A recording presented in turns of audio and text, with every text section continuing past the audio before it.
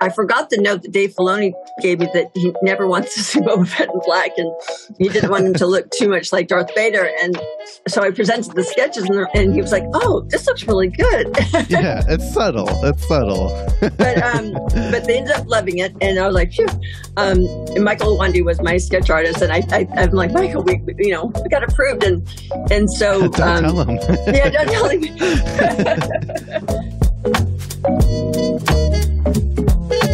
Hello and welcome to the Art of Costume Blogcast. I'm Spencer Williams. Thank you all so much for being here. We have a super special episode. Unfortunately, Elizabeth couldn't be here today, but that's actually beneficial to me because I am a huge Star Wars nerd and I have 2,000 questions for today's special guest.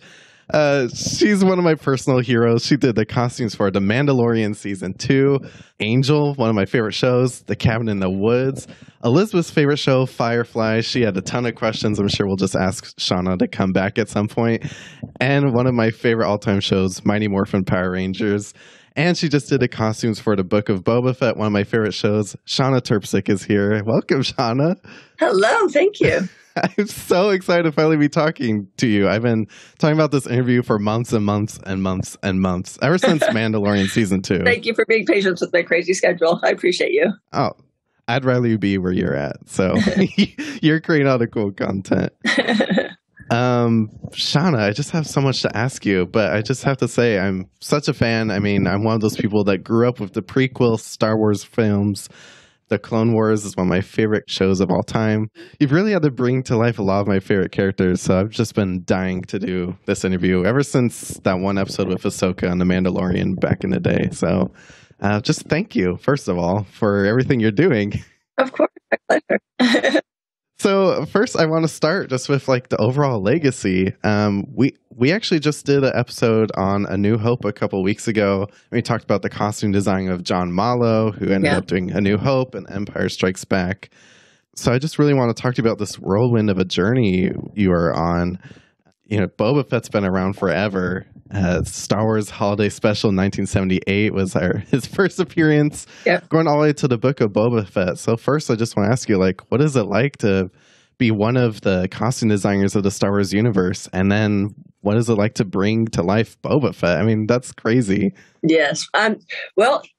He's actually always been one of my favorite characters, I must say. I mean, of course, we all had a crush on Han Solo and Luke Skywalker, but I always loved Boba Fett. In fact, I had the Lego Boba Fett and, all that kind of stuff. So when I was tasked with bringing him to screen, the direction I was given from Mandalorian Season 2 from Jon Favreau was, a man out of the desert, and he mentioned, Lawrence of Arabia and things like that. And so when I researched Lawrence of Arabia, he was in all black. And so I took that to mean that John wanted him in black. and so I started, sketching around, and, I had been very loyal when I created the Boba Fett vest for Cad Bane. I put it on, gray fabric, like he would have looked in the original. So, but the sketches, it's so cool. My sketch artist at the time was sketching him up. I'm like, oh, the armor really pops on the black. I love this. And I forgot the note that Dave Filoni gave me that he never wants to see Boba Fett in black, and he didn't want him to look too much like Darth Vader. And so I presented the sketches, and he was like, "Oh, this looks really good." Yeah, it's subtle. It's subtle. So he was like, "Oops, I forgot you told me not to do that." But they ended up loving it, and I was like, "Phew." And Michael Wandy was my sketch artist, and I'm like, Michael, we got approved, and so don't tell him. Yeah, don't tell him. So bringing him to screen, to me, because I was changing his look so much, it took some of the pressure off because we were making a new statement, and I was under the protection of John and Dave and Doug Chang, that I knew they wouldn't let me mess this up. I was in very good hands. Right. Such a big moment. Before we go forward, I also just want to say you just came back from Star Wars Celebration, and I can't even say it's FOMO because I just missed it. Looked like you had the most fun ever. I was so jealous. So many great costumes on display. Yeah, over 65 costumes. and this was the gift straight from Jon Favreau to the fans. Yeah. He did it for them. He got us all involved, but of course we all love the fans too. And so we even we pulled background costumes and hero costumes. We wanted to give them, and fan groups that follow me, like the Cozy Fish people. I wanted to make sure. I'm like, oh, we got to get the sweater in there. John has seen their blogs too. He's like, oh, one of the breakout stars of Mandalorian season 2 sweaters. So. Right. Such good. I mean, you could have your own museum one day, Shawna. I fully support that. Another character who returned for the Book of Boba Fett, I think personally my favorite character, Fennec Shan, played by Ming-Na Wen, who is amazing. I'm obsessed with her. I just saw her in Hacks last night too, and she's amazing in that. Wasn't she great? So good. I was dying last night. Yeah. Tell me about her costume, because it does seem like it's got a little bit of an update from when we saw her in The Mandalorian. But this armor is just the coolest armor ever. That orange. Oh, I know. Flawless. Yeah, so this is out of, obviously the direction of Jon Favreau and Dave Filoni, given over to Doug Chiang and Brian Mates, and they birthed it for season 1 with Joseph Porro, the costume designer. Right. And so when I got it, I did some updates to get a better fit. Now that they kind of knew how much movement they needed and their stunt activity. But then when she was brought into Book of Boba Fett, I thought that the helmet needs a little upgrade in design and function, because, she'll be doing flips. Ming Q is her stunt woman. And I'm like, okay, we got to take care of these ladies. And so, I worked with a sculptor, and we retweaked the helmet here and there and reshaped the slope and gave her a little bit better visual, and I think a little tighter design. So just little upgrades, so that we won't drive the fans too crazy. I updated Boba Fett's armor too, and boy, the fans got crazy with me. They're like, I just finished my armor and you made some upgrades. Like, sorry. Star Wars fans are the best. I'll get into it a little later when I ask you the fan questions, but they have very specific, detailed questions. Yeah. I was like, I don't it's really fun. Okay. I think one of the questions I've been the most excited to ask you was the costumes you created for the Tuskens. I mean, we've always seen the Tuskens in a pretty much one-note costume we've seen for their entire existence. So this was kind of mind-blowing, actually. Can you I have a lot of questions about the Tuskens, about their anatomy and whatnot, but from a costume point of view, you just kind of walk me through this. This was so awesome. So again, the direction that I was getting from Lucasfilm was the same, the Tusken that we're all very familiar with, in all 10. But I had to support John's story of the man out of the desert. And it had been approved that he was in all black. And so in my mind's eye, the tribe that he would have been associated with needed to have black garments as well in order to pass that on to him. And so, that's so cool. I started doing a lot of research on different tribes and how a community so isolated from population would come up with black costumes, And so I was like, oh, charcoal and, fires they can, mix them up, and, these fruit that they break out from under the sand, maybe one of them has black in it, like a sea anemone would, have black ink in it or something.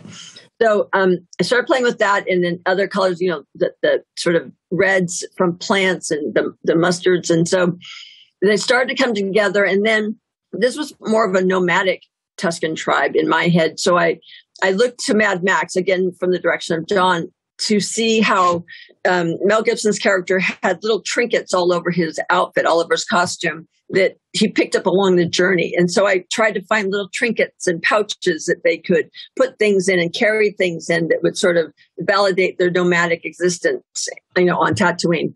So it was an evolution, and literally, my specialty crew lined up all their face masks on my desk, and I just turned on some good music, and I just started painting them. And I wanted it to be very artistic and very emotional. And, then they started painting their whole costumes and all the layers. And I'm like, it was like creating individual pieces of art, because John wanted you to care about them as individuals. Right. So when they were in the battle, you felt the same pain as Boba Fett. And if they all looked alike, it would be hard to, bring them out and feel for them as individual characters and their journeys. So that's what we came up with. That's one of the reasons why I just love costume design so much. I mean, you brought human type qualities to a cast of characters that we usually just hope that they get off the screen as soon as possible. I mean, you made us feel for the Tuskens. I feel like a lot of that had to do with the costumes, because you could tell that they kind of cared about what they were wearing, and there was so much detail and story into each of their pieces. So, I mean, it's brilliant. Thank you. Another group of characters I thought was so fascinating was the mods. Like I said earlier, I grew up watching Mighty Morphin Power Rangers, and I also love my favorite movies were the Spy Kids movies by Robert Rodriguez. So this to me felt like the perfect combination of Shawna and Robert Rodriguez. It was so cool. Can you just talk about these characters a little? Well, again, this is a brainchild of Jon Favreau, and it was funny because everybody was kind of butting heads with him and his vision because they were afraid it would be too foreign to the Star Wars aesthetic. But he had because there's a lot of untold stories of the layers of even Coruscant and the underground and where all these different groups come from. And he brought us to, just our own society and how, at one point, tattoos was really forbidden and piercing was really forbidden, and so what would be very forbidden in a land like Tatooine? Well, they've always been very prejudiced against droids. So he's like, people who modify their bodies with droid parts would just be the absolute punk rock, antisocial statement. So he created the mods who modify their bodies, but it's also a play on the word mods from the 60s. And that fashion where they dress a little bit nicer, and especially in a desert community where everybody's in survival mode. These guys are, posh and, you think they're more vulnerable, but they're great fighters and, a great gang. So I tried to look for vintage fabrics and stay in the colors that we associate with Star Wars, like the orange and the gray of a flight suit and things like that. But then take shapes, because I had to be very careful that I didn't go Star Trek or sci-fi. I had to stay period, because Star Wars is a period film, in its own way. And so we started to develop this. But then with Sophie's character, Drash, he wanted her to be a little edgier than her cohorts, not as dapper. And so we looked to, Blondie and, singers from that era. Yeah. And so I introduced, the motorcycle jacket with zippers, and I was like, okay, the zippers are just going to be decoration because there's no closures in space. Right. And then I was playing around with graffiti art and John says, well, why don't you have, David Chow, do the graffiti? I'm like, does he even have time to do that? Oh, heck yeah. So I drove by his studio and laid out what we had done and then the leather jackets, and he painted it up, and my artist, she had to do the double for the stunt double, but so it's very fluid and very organic the way they were sort of born into this world. Wow, that's so cool. If I'm not mistaken, that artist is one who did the graffiti for the first episode of Mando 2? Okay, yes, great. Along the walls of the nightclub. Super talented. Yeah, yeah. I love this fest. It's so cool. Yeah. Very punk for Star Wars, and it's. I know it got mixed reviews, and but just like everything with Star Wars, I think it'll grow on people, and people did make the cross association of Power Rangers because of the different colors of the scooters. And it would be at home at Coruscant. Like, people wouldn't question it. But the point was, we wanted, like you would pull from Italy, or you would pull, fashions from Italy, or you pull fashion from Paris. He wanted this youth group to have pulled fashion and ideas from the more sophisticated worlds. So. Right. And I mean, that's one of the reasons why we love Star Wars. I mean, there's so many layers and stories to this universe. I mean, it's almost impossible to say, well, you can't do that. I mean, why not? Exactly. So we have to talk about Madame Garsa Fwip. I love this character so much. New character, obsessed with her. Her fashion was another level. I mean, she's so cool. She's even wearing white on a desert planet. Yes. Yeah. I mean, that's how bad she is. Yeah. I believe I read that the collaboration between you and Jennifer Beals was pretty strong in these costumes. Yeah, it was amazing. So she always made sure, even though she was working at the time too, she always made sure that she had time for our fittings. So we were able to sit and, talk and work through who this character was going to be. And she had done a ton of research and knew that a lot of Twi'leks had come from slavery. And so that she sort of made up her own backstory as, how she broke out and how she, achieved, ownership and, her level of status. While we were talking, I said, while you're prepping for this and while you're journaling and trying to find her, if you see or feel any images or have any inspirations that you want to share with me, I'd love to work with that as I develop your character in the, three-dimensional realm of costume. So she came to me with this notebook, and you'll see on her ears that design that's straight from her dream. And they're all sort of integrated within her armor, not armor, but like her jewelry and into the embroidery. You don't have the gold one here in the image, but the gold dress, you'll see sort of a chiffon panel, almost like a modesty panel at her center front of her bust. And all those images were from her dreams. And we hand embroidered and beaded that little section as a sort of like homage to her journey and things that meant a lot to Garza, so that she'd seem more human, so you could really relate to her. You had to understand this woman's entire journey in a moment. And I felt the way to do that was to show her Jennifer Beals' journey to find the character. Wow. That is so fascinating. I love that collaboration between you and her. And also, I feel a little sad now knowing that she might have blew up in the sanctuary. I kind of hope that maybe she was wearing something fireproof. I know, me too. If you didn't see it happen, it doesn't mean it happened. Exactly. Yeah, so one of my favorite characters. Speaking of the sanctuary, the amount of background work, I mean, it's hardly even background. You just really bring these worlds to life. The sanctuary, Mando goes to like a quick space station, I want to say, where you see like a lot of characters also. Just all fascinating, really just iconic costumes. What is your process like creating all these characters that don't even have speaking lines most of the time? Right. Well, so what I always have kept in mind, and I work with Gio and Frederick and Lawrence, and I have like 3 or 4 costumers that help me dress all the pull and put together all the background.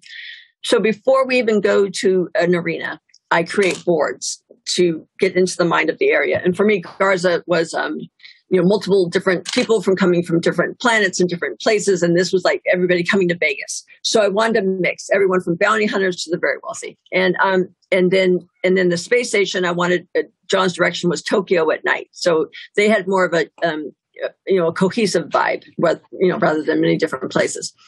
But what I always kept in mind was Boba Fett was just background. He was just one of many bounty hunters. And yet he's become so iconic and so important. So I treat every single background like a principal, as much as I can, time and money. But so we design every single one. Gio and Frederick and Lawrence and all them, they'll dress mannequins according to my boards and according to my colorways. And then I'll edit and change, and then we'll do the fitting that's on the background artist. And sometimes we'll have to change a complete thing because the actor playing the background artist is putting out a whole different vibe. And we're like, oh, this is interesting. Let's change this up. So it's definitely a process. We have to do it quick and fast and not a lot of money. But every single one is sewn. It's custom built for them. We do have an immense warehouse full of bottom layers that we then build upon to create these unique looks. Wow. I'm blown away. And also, if I take anything away from this interview, it's, at one point, Boba Fett was a background character. Yeah. So you have to keep that in mind. I mean, any of these characters could be a main character one day. That is so cool. I love that. I'm going to write that down somewhere. Okay, so we had a lot of returning characters that were big surprises to the Book of Boba Fett. We had Luke Skywalker made a quick appearance. Obviously, Din Djarin, the Mandalorian, Ahsoka, which I'm going to try not to get too into. I hope that you and I could have a further in-depth conversation in the future about her. But so when you have returning characters, especially from a show I have a feeling probably just finished not too far behind. Right. How does that happen? Do you give the costumes little updates? Do you just pull them out of a closet? I kind of doubt that. No, especially with Luke Skywalker, we reached out to Skywalker Ranch, which I've had a tour of, and so I knew they have all the original costumes there. And I asked them to take pictures with color cards and measuring tapes to start with the original foundation. So I have the original foundations in my head. Then I design off of that to, like you said, slightly upgrade, because Luke Skywalker's been through quite a journey since the last time we saw him on film. And so he wouldn't be in the exact same black outfit that we saw him in, but that's definitely the vibe. So, and he also had to change, when it sort of the workout outfit and his more, I guess official outfit. So we played around. Also, I wasn't told right away, in Mandalorian that he would be there. I mean, Rosario wasn't even right. told. It was supposed to be Plo Koon, right? Yeah. Which is totally different people. Right. And they're like, but we want him in all black and we want this vibe. And, but they never told me the name. But, obviously, as I started to build, and I'm like, so does Plo Koon need one glove or two? They're like, okay, They're like, one. Yeah. So, and they gave me two different sizes, and one was slightly larger, and one was tiny. And I'm like, this is Luke Skywalker. I know this is Luke Skywalker. So, right. So we made the outfits, and then we did. Then John and Dave wanted to go back a little bit more to the original when we saw him again. Oh, wow. So interesting. Oh, by the way, to Lucasfilm and Disney, if you are listening, let's not take Plo Koon off the table, though. I still very much want him on the table. Exactly. So you just kind of give everything little updates in preparation for the Book of Boba Fett. That's really cool. Each piece, I mean, if you get really close on Luke Skywalker's, all the draping here, you'll see each piece is slightly different, and we go into incredible detail. A lot of the Jedi clothes are influenced by Japanese culture, samurai culture. They do stitching upon stitching. Even the hard armor has tiny little braids that go along the side of it, and beautiful little poppies sewn into it. So it's important to me to find detail, even though the silhouette might just look all black. If you get in close, you'll see that we paid a lot of attention to it. That's so awesome.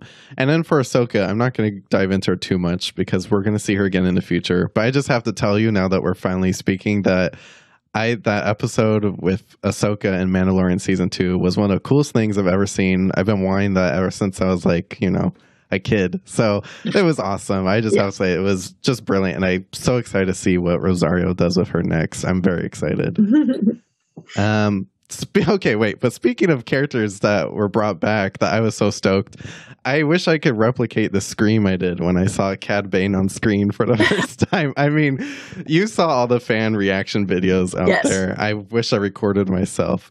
Cad Bane is one of the coolest characters alive. Well, hopefully alive. Can you just kind of talk about your process of bringing a character so loved by the Clone Wars and now the Bad Batch and bringing us to the Book of Boba Fett world? Yeah, well, I have my son, Joseph, who is like the uber Star Wars fan as well. And he's loving this. Oh, yes. And, and he won't let me, we signed an NDA. We're not allowed to talk about anything. And anytime I'm tempted, I'm like, Joseph, you won't believe what I did today. He's like, nope, bye. And he'll hang up the phone. Really? Oh, yeah. No, he won't. He's the responsible one. He won't even let me mess up and accidentally tell him, it's like, he's my best, safety net so I don't break my NDA. Wow. Props to you, Joseph. I don't think Yes, I know. He's amazing. So I know I'm designing also for Joseph, my son. It's like I hold each one of these characters incredibly, close to my heart, and I have a fan for a child, so I know what it means to do this correctly. The pressure's on. The pressure is absolutely on, and so we do a lot of research and development. And again, I like to start with the foundation. So I go, what was the original animated character based on, and Lee Van Cleef, and all the westerns with all those guys, and it's straight Lee Van Cleef's hat, and so I developed from that, and so all the fabrics that I use are traditional Western fabrics that you would have found in 1865, and so we start there. I start with Lieutenant fabrics, and then Dave likes to work a lot with wind, and so I'm like, okay, this needs to be a little bit lighter, so we might catch a little movement in the code, and this needs to be this length. And you start with the foundation, and then you start to manipulate it, and you always go back to Star Wars, and you always go. I went back to the animation a million times to make sure what details am I going to keep, and what details can I let go but maintain, him. And so it was a journey it was a lot of fun to develop him. It was so cool. I mean, just when you heard his boots walking, I got chills, and I didn't even know why I had chills yet. And I was like, they wouldn't bring Cad Bane back. That'd be crazy. It blew my mind. It was just such a great performance. Oh, I know. With that, I mean, those are all of my questions. I kind of blew through them, but your fans sent a ton of questions. Like I said, they're all very specific. So I pulled a few that we could ask. I believe 2 of them are from TikTok. So I'll do the TikTok ones first. At the random penguin 999. I love this question because it's just so simple. It's like, how did you make everything look so cool? And I was like, great question. Well, again, I'm a fan, and I'm also designing for the fans. But most importantly, I have Jon Favreau, Dave Filoni, and Doug Chiang as my keepers. And so, I can come to them with something real wild, and especially Dave will say, no, that's not feeling Star Wars. And I'm like, no, you're right. And it's always going back to period clothing and not sci-fi, remembering that. And I treat each character, background or principal, as a piece of art, and I do the research, and I make sure that the fabrics are ringing true and the textures are ringing true, and then the elements of Star Wars. And I always go back. I'm constantly. You should see my little library. Constantly going back to the original trilogy and to A New Hope and Empire Strikes Back and Return of the Jedi to make sure that my elements are correct and that I'm using elements that you've seen before so that it rings true even subconsciously. So it's just loyalty to my foundation. And I'm pretty sure I know the answer to this, but I have a feeling you're like a fan who you read the books and watch movies. And my son does. Yeah. So I watched like last night. I got home and my son and I watched Solo.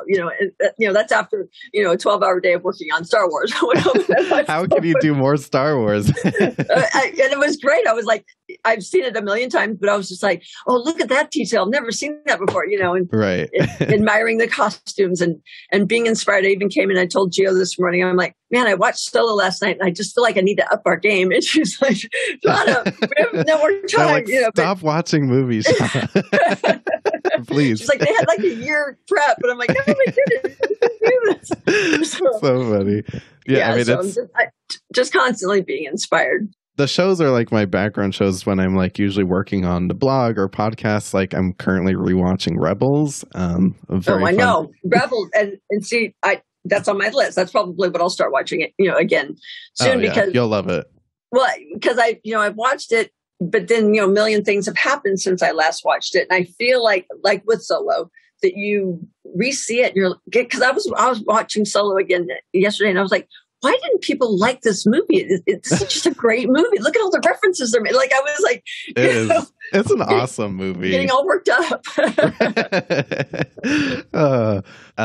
Speaking of fabrics, Pharaoh Bo-Katan on TikTok just wanted to know, how did you choose the fabrics and what textures do you try to reach for and why? So because we're on the small screen, textures are very important because I want even just a straight costume, a straight silhouette to catch the light from different directions and to create movement. And so it's important to me to find fabrics with textures. And depending on what the character is, if it's a Tusken, then it's a more hand woven texture. And if it's somebody like Garza, it's something that might catch light with a sparkle or with a richness there.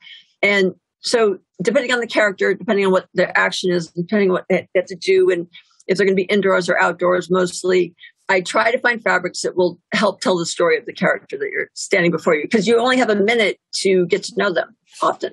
Right. And sometimes their time is shorter than others, like Garza, for example. Yeah. And then final question. This one's actually pretty funny because my dad sent it in. Oh, cute. I'll say too, my dad and I really kind of bonded over watching the recent Star Wars shows. He started with Mandalorian season 2 and Boba Fett. So now he texts me after every episode and asks, he's never seen, Clone Wars or Rebels. So now he texts me every time like, who's the blue guy? I'm like, just you wait. He asked, is there a costume or part to a costume that you feel particularly proud of? And is there a costume that maybe you feel like if you had more time, you would do differently? Of course, every time I watch, the shows over again, I was like, oh, I wish I had more time. I wish I had more, time to do that, more time to do that. But because I know Star Wars is so iconic and that the choices I make will be replicated by the fandom, and Lucasfilm keeps such great, track of everything and historically. So I really try to make my decisions and stand by them. So I don't tend to backtrack or second guess it. Once it's out, it's out. But you always want to keep learning and growing. So I feel proud of it all because I have an incredible team. From my assistant costume designer, Alyssa, and Gio, my costumers, and Frederick, and then all my team who are building everything, all my artists that are building everything. We really come together as a community of artists. And, usually that's pretty crazy for even just 2 artists to work together, let alone 15, artists to come together every day and join together to create these things. My tailors, my cutters, everybody. I'm proud of every item that gets in front of the camera, because it's something that we all put our heart and love into. And, we do work, 12 to 15 hours. And, there is no air conditioning in the warehouse that we work in. And, we're in California, it's 110. Yeah. So we make a lot of sacrifices of time and energy. And even Gio goes home and watches the Star Wars movies, and a lot of my tailors do and my specialty guys do. So I'm proud of everything that makes it to screen because I know that so many of us have poured so much heart and love into each piece. That's a great way to finish. I mean, it's all just so brilliant. I'm so in love with the show, and I'm just so excited to see what you do next. I know that there's so many things and surprises coming in the future, and Shawna, I'm so glad I finally got to speak with you. Thank you, Spencer. I really appreciate it. Thank you all for listening, and thank you, Shawna, for joining us. Thank you. The Art of Costume Blogcast is hosted and produced by Elizabeth Joy Glass and Spencer Williams. Our audio engineering and editing is done by Dan White.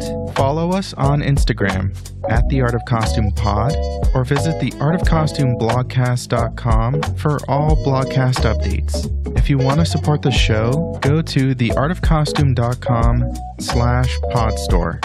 Or you can head over to patreon.com/theartofcostume for some bonus content. For more costume reviews, deep dives, and interviews, head over to theartofcostume.com, a blog dedicated to highlighting the best in costume design.